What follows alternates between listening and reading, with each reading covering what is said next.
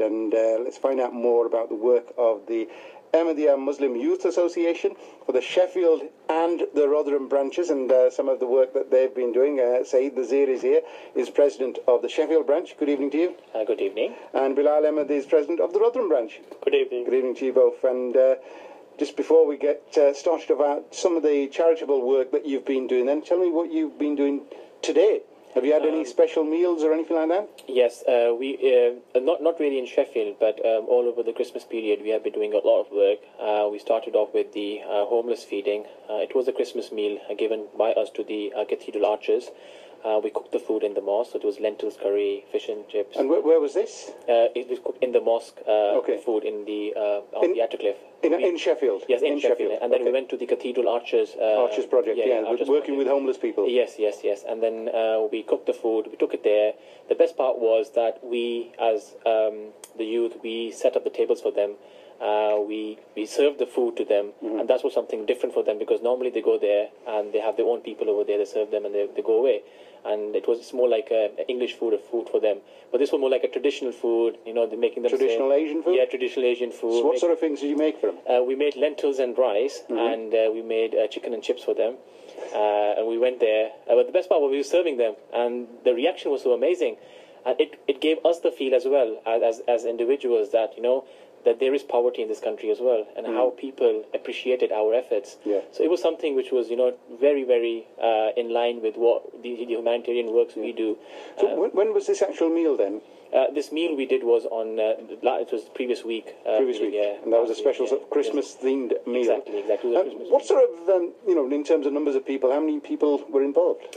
And that was about 15 people involved, in which it started off with cooking the food, packing them up, and then taking them there. The food was not only just given to them, but it was more of serving them as well. So setting up the table for them and even cleaning afterwards. It was so much appreciated that all the homeless people who ate food there, they stood up and they applauded, they clapped. Excellent. And they were really happy with it, because they've never seen Muslims doing such sort of an act, that somebody coming and giving free food, and not only giving the free food but helping and serving them, and even putting water in their glasses, something like that, which is a good act. As Muslims, you always do these good acts, but showing that good act is something which is appreciated. And you say you had a round of applause. Bilal, were you there as well? No, I was basically focusing in Rotherham's side anyway. Okay, so what sort of things have been happening in Rotherham? Specifically, our team went to the Barnsley in 3 different care homes. We served food over there, and it's a different number of figures we have served in different community centres. So it was. So this was care homes, what, for the elderly? Elderly people, yeah. It was like Saeed said, it was all appreciated by our team who served there in Barnsley today. Basically, we belong to the Muslim Youth Association, so our team in Huddersfield, they have done a very good job today as well. So we wanted to highlight that part as well. Our youth team, they basically volunteered 100 cabs services, 100 cabs for aged people to bring them from the centres and to community centres and serve the food over there. They volunteered to bring taxis to transport people from the care homes to a community centre and to have a collective celebration. Yeah, and then we serve food for them, and then we pack food for them for tonight as well. This is the uploaded part of the Christmas we have done today as well in Huddersfield. But apart from Huddersfield, Barnsley, we are doing in nationwide all over the country. How did you end up in Barnsley from Rotherham? Basically, we have a team in Barnsley as well. So, so we have a very coordinated team nationwide. Like I said, where Saeed is doing part in Sheffield, where one team is doing in Barnsley. So we are focusing in Rotherham Hospital as well. So we are engaging them as well for children hospital side. So hopefully we'll do some more things like that when Rotherham Hospital as well. Who's been doing the cooking then? Who's like we've got the best thing is that we've got the Asian chefs who work in takeaways as well. Yeah, so we request them. They come to the mosque. We buy the stuff for them. And they cook it. And it was surprising that the way they like it, because they normally you think they will be very spicy for the local people here. But they actually loved it. It was so different. So nobody complained. Oh, it's too spicy. No. And the feedback was really good. Plus, we've been doing a lot, not only about the homeless feeding, but we went for there's a Cash for Charity mission Christmas appeal, and we went there to give 50 toys to the centre, and came in the Star. It was quite publicised. Tell me more about that. Yeah, we basically, the aim was to make our young children realise that what the poor people, and especially the orphan children and the people around, are in the field of having hard time in this season. So what we did was those children are Muslim children. They bought those gifts for them.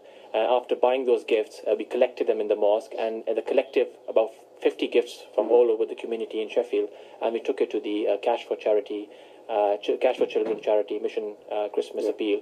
We went there, we donated those gifts to them, and it was very much appreciated. Everyone loved it, because they were not expecting that much of a big number of gifts coming from a Muslim youth group, and they really liked it. What do people say to you? Because, this is just what you've said there, that people weren't expecting something, gifts like this or food like this from a Muslim, and you turn up, obviously looking Asian, and you're Muslim. So what do people say to you? And you give food or you give gifts. What's the response? Basically, Islam is the religion of compassion and serving humanity. Not many people know about it, because the media always portrays sometimes the wrong message.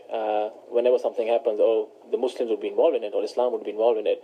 So I think it is just the mindset which needs to be changed. I think such sort of humanitarian acts changes the mindset of people, and we always try to make an effort to actually give that brotherhood, that kindness, that humbleness to people, and the politeness, and to show them that Muslim is a very, very peaceful religion, and to promote the message. Our community message is love for all, hatred for none. So promote that message, peaceful message. The work that you're talking about, the volunteering that you've done, was covered earlier in the week on BBC Radio Sheffield's local live online. Yeah. But do you feel that the media, Bilal, perhaps you want to answer this, do you think that the media is giving enough prominence to the good work that's going on in Muslim communities, particularly with non-Muslim communities? Yes, I think I agree with you to some extent that media is lacking to cover the Muslim side of the picture as well. I mean, like my work colleagues, when we talk about the Christmas, they said, "Oh, you are not doing anything in Christmas. I mean, what you will do? You will just go sit down and watch TV all day." I said, "No, we do lots of work like that." When I explained to them about what we are doing in this Christmas time, they were very surprised there. And one of my colleagues was saying that, I wasn't seeing such kind of works in news, in papers. So this time in the Yorkshire area, we are focusing media as well to tell the people that this is a bright picture of Islam. This is a bright picture of brotherhood among the people. So I think with the passage of time, the perception among the people will change eventually. But obviously, it will take time. It will take time to change the mindset of the people. But obviously, we are doing for our own heart, for the overall benefit in terms of humanity. So we are not following the media all time at the moment. And you've had the discussions with people. Perhaps there's a bit of surprise that Muslims are involved in charity work like this and volunteering. But what sort of other discussions do you have with them? What sort of other things do you talk to people about that that you've been helping? Once we go there, it's just a message of peace and harmony, and telling them that we are with them in their hard times. We are with them in this season greeting as well, and we make them the smile you get after doing such an act. It just gives a soothing effect to the person who has gone there to make an effort to do such charitable work. So everyone, basically the humanitarian charitable work is to bring smiles to other individual, the people you are doing it for. And when you see that smile, it gives you that thing. Yes, the thing you have done it. It's caused a smile to the person who was suffering from maybe people actually are here who want someone to come to them, and they really are in need of a good friend who they can talk to, because I think the world is lacking that sort of a bond of relationship among each other. And certainly there's a feel-good factor to it. Bilal, you from Rotherham. In Rotherham, I've seen research that there are, I think, 49,000 volunteers, people who are, every year, who are giving their time voluntarily to help others or to help their local communities. And certainly from what you've said, both of you have said, Saeed and Bilal, you've talked about some real commitment there of giving your time voluntarily. There's a group of people around you that are there as volunteers. What would you say to other people that sitting at home and saying, yeah, that's great work, you're doing really well, but they're just sitting at home? just listening to you. Well, how would you encourage them to get more involved in their local communities and do something positive? Yes, very good question. I think that they need to do a self-initiative purpose. I think in a way that they need to go to their nearest care center to see what they are doing on their Christmas day. It's not really expensive just to buy chocolates from a local shop and just give it to them and see the smile in their faces. So it's just a minor initiative you can do, and then you can see the smile on their faces. So I think this is the small initiative you can start on your own. You don't need a big association or company who can support you. You can do your own, but it's just I think like Saeed said, that we need to start from somewhere. We can't just sit down, and we need to see smiles on the faces. And it's a perception that we are in the UK and everyone is enjoying their Christmas a lot, but it's not happening actually. If you go to the care home centers, if you go to the children hospitals, you see a lot of faces, a lot of people who are not actually enjoying the Christmas day, and we need to support them. And it's important to share the love. Yes, especially at times like this. I agree with you, Wahid. I think the love and the affection, we are lacking in this community a lot. People have lost that sense of family life. They're too busy with the things going around.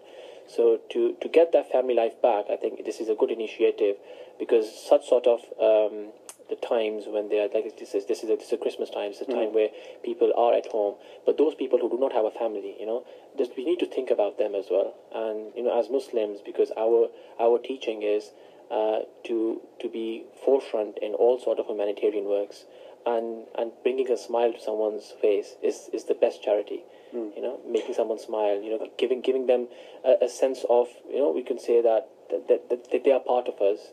This is something which we all should make an effort towards. And certainly you've done this great work over the Christmas period.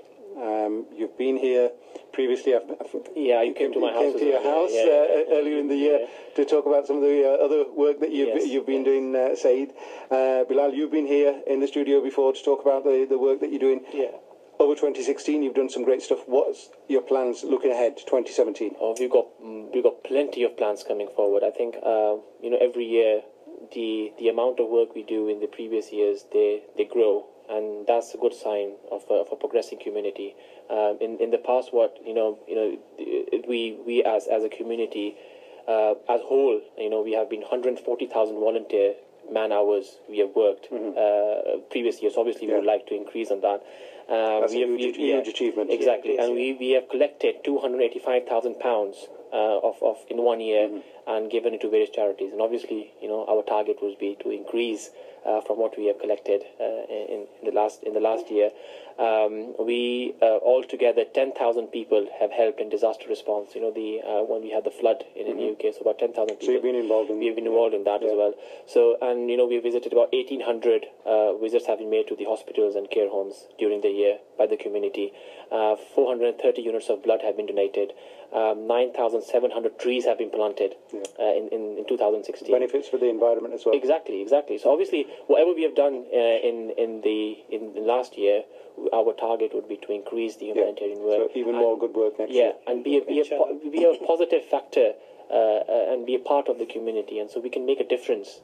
That's what we want, a positive difference. Great stuff, and it's great to see that you've actually had some figures to be able to respond to, because people say, we've done some great work in the past. You're able to talk a little about it, but you've been given some figures there, which you've really made clear the magnitude of the work that you've done, and I hope it's a great 2017 for you. Happy New Year in advance to both of you, Saeed Nazir and Bilal Ahmad from the Ahmadiyya Muslim Youth Association in Sheffield and in Rotherham. Thank you very much.